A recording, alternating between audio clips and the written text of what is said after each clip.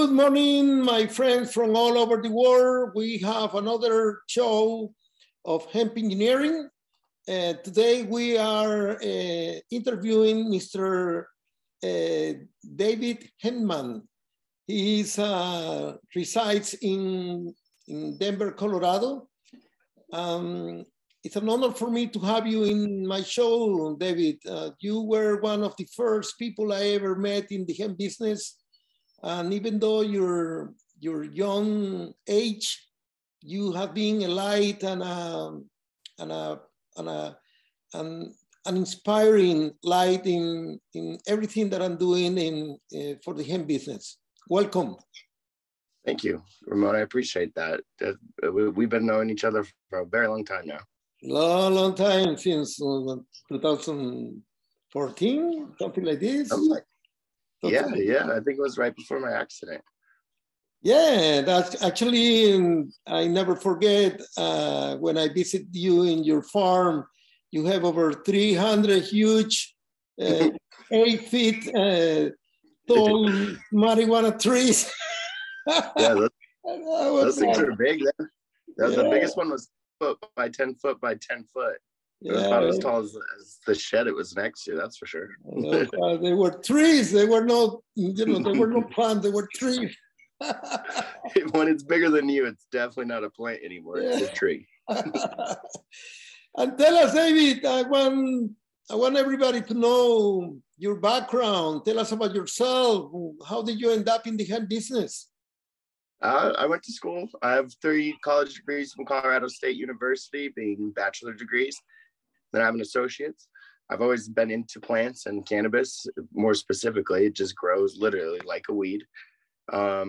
Me personally, what brought me into the hemp industry was the fact that there's a lot more uses you can get out of it rather than just simply just having a smokable product, as in marijuana right now. Yeah, marijuana has a lot of diverse uses that we can use it for, but due to the classification and the other more diverse uses from hemp, I like the fact that you can use hemp to build, you can use hemp to heal, and you can use hemp for basically anything else that you have plastic or concrete for.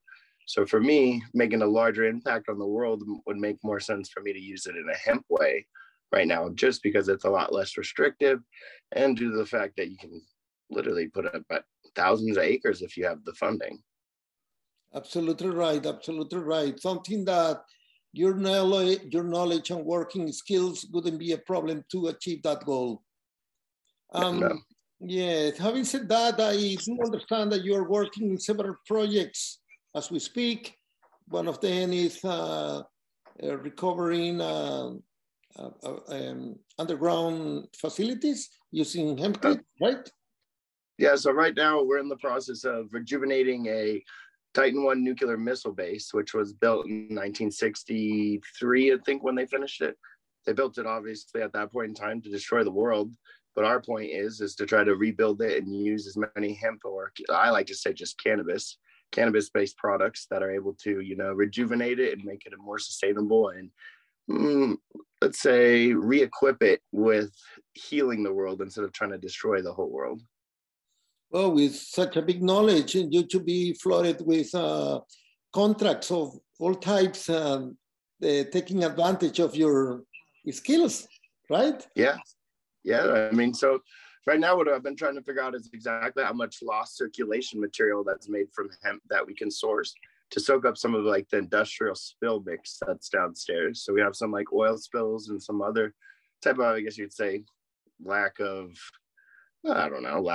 effort by the military when they decommissioned it. Now there's a bunch of mess to clean up, and with the lost circulation material and all the other type of products we can rebuild that place with, I think it's a great idea for it to be able to shed light on a darker era, but put light into put things into a new light for people. How far are you in this project that you're working on in this moment? At this moment, we're downstairs we have to remove all of the, I would say we have to remove all of the unwanted metal, unwanted equipment, unwanted walls, unwanted barriers, everything like that. So right now we're just gutting the facility before we can start actually putting in more usage of, say, like hemp concrete, hemp cements. I really like some hemp brick and some hemp insulation that I just found. It's almost like a rock wool. It's almost like a rock wool. It's pretty cool. Yes, yes, I agree with you. I agree with you. And you have been involved in the happenings in the cannabis in Colorado. I want to share with you, I want you to share with the audience your experience with the prohibition, David. Tell us about your experience. With prohibition, is that what you said? Yes. I mean, I've been involved in the marijuana industry before it was legal. Well, it's been, let's call it a gray area legal, from when it went from just medical all the way to recreational. So for me, I think prohibition is no longer needed. This plant has obvious benefits, not only in an economic way, a health way, and in a financial way, not only for the people who grow it, but for the people who benefit from the growth of cannabis. For me, I started in the marijuana industry just because it was the first one that I was legally able to join without having any type of ramifications, you know? Because there for a while, I mean, you could get in a lot of trouble for just simply having a plant in your backyard. And it's like, hey, man, it's a plant in my backyard. If I could figure out a way to use it and make money, I'll either either make money in an economic way or healing the planet, whether it's a human or actually doing, you know, like cleaning up, like, you know, areas, say like the radiation at Fukushima. Those type of things I think are a benefit that are not looked at in a wide manner when it comes to cannabis. Everybody wants to look at it as that the devil's lettuce, and honestly, it's God's lettuce, not the devil's lettuce. Come on now. I agree with you. And from that holistic perspective, just the recreational and or the medicinal part is only a drop of water in the ocean with everything that we can do with the plant. It's a fact. Exactly. Yes. Exactly. Yeah, David. For me, I really want to get into I would say the manufacturing, let's call it post-processing, you know, like getting the plant down into like the Native Americans think about it. You know, the Native Americans, they used to use every piece of the buffalo because they didn't want it to be wasted. And I see that easily doable with cannabis, whether it comes down to the shiv, the herd, the flower, the biomass, the leaves. This is a universally usable plant in so many different ways that to overlook it and simply think it alters people's minds for the negative is a very big oversight, and keeps people small-minded, not able to open their mind, open up to see that. For me, my long-term goal is to 3D print not hempcrete, but I just want to call it cannacrete. So cannacrete being just cannabis-based concrete, simple thing, same thing as hempcrete. But a lot of the companies in the marijuana industry, a lot of their refuse waste could be then reused and repurposed. And right now it's just literally going into a landfill and not being repurposed. So it's just being wasteful. That is changing very rapidly. A lot of good American companies are awakening to the fact that they should be using more efficient the waste. And a lot of companies are into the housing business in this moment. It's emerging, but with a huge promising of hope for everyone in the industry. That I can tell you responsibly. Yeah, just like the work we were doing with I forget his name. What's his name out here? So many. Hans with Hans and the concrete.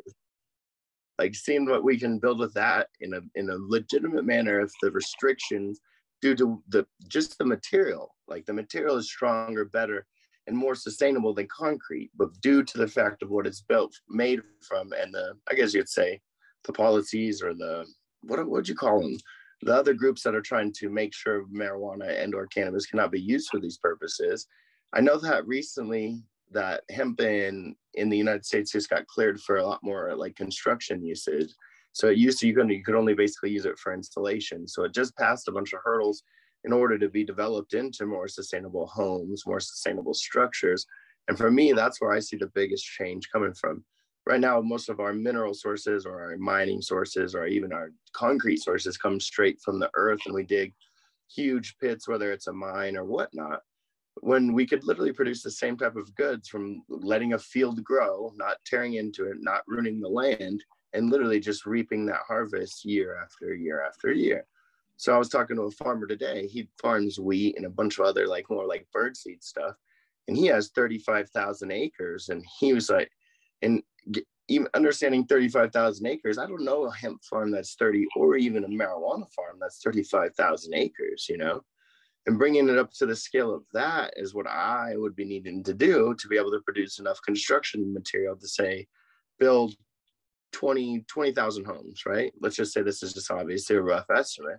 But in order to do that, you're telling me I could build 20,000 homes off the same space every year for the next 100 years and not destroy the land. Exactly. To me, right. that sounds like a no-brainer. Exactly right. Exactly right.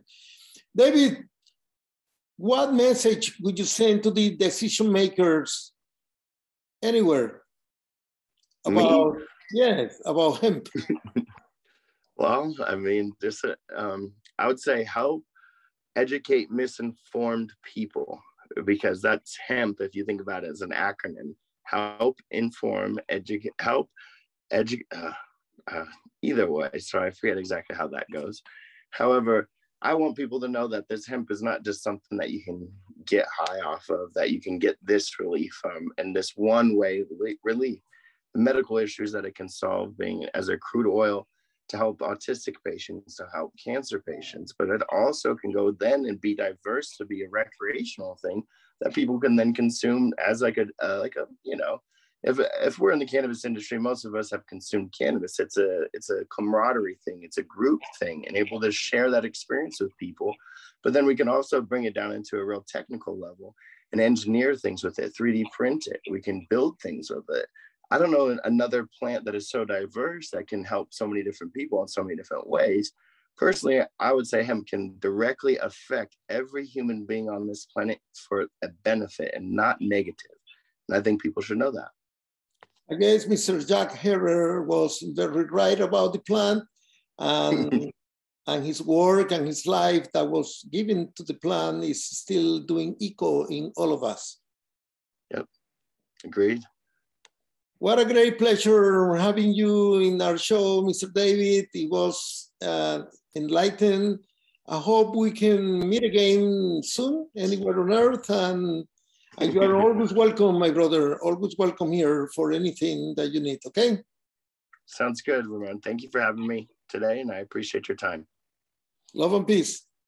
Love and peace.